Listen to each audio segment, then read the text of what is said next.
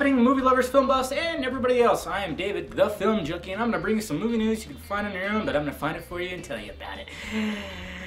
Aren't I awesome? Yeah, I'm kind of cool like that, so let's get started. Well, it looks like X-Men Days of Futures Past, I think that's the subtitle of it. It just wrapped up principal photography, and now there's a rumor that suggests that there might be an X-Men and newly rebooted Fantastic Four crossover. If you guys didn't know this, Disney owns the part of Marvel that's the awesome part, which is the Avengers. They own all those characters, and pretty much the other characters are just kind of just owned by Marvel, just by themselves, I believe. So that's why in the Avengers universe we will not see any X-Men, we will not see Spider-Man, nor will we not see Fantastic Four. If Disney was smart, they'd grab those extra characters and have an ultimate bonanza comic book glory of wet dreams proportions.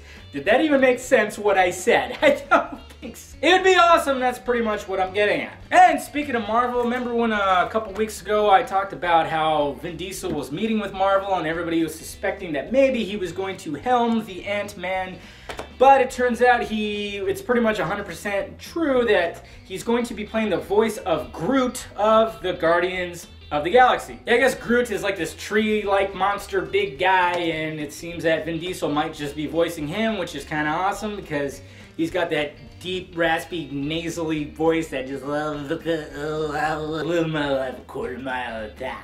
And speaking of the Ant-Man, Simon Pegg, if you guys know who Simon Pegg is, Shaun of the Dead, that guy, he was actually at Marvel headquarters not too long ago, and he was tweeting out a bunch of pictures, and he tweeted out this picture.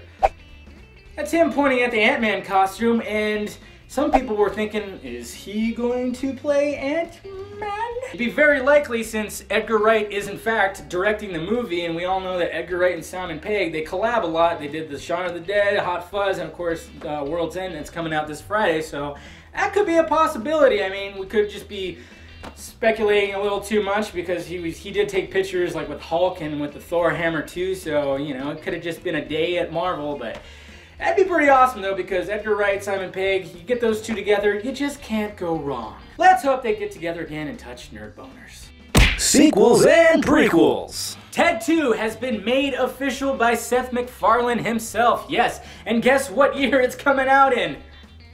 2015. 2015 is going to be an excellent year because, you know, we get all these movies and finally we get our hoverboards we've been promised since we were kids.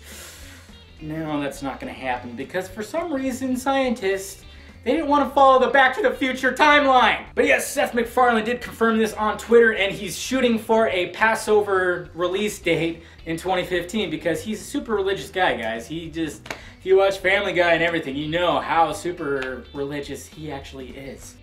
Reboots and remakes. Well, it looks like Bradley Cooper will be playing Lance Armstrong in the new biopic. That is correct, and he's going as far as removing one of his balls. Yes, looks like Bradley Cooper is really taking the initiative to get that Academy Award, and he also was quoted saying they just fit better in those tight spandex shorts. Pretty good choice to play Lance Armstrong.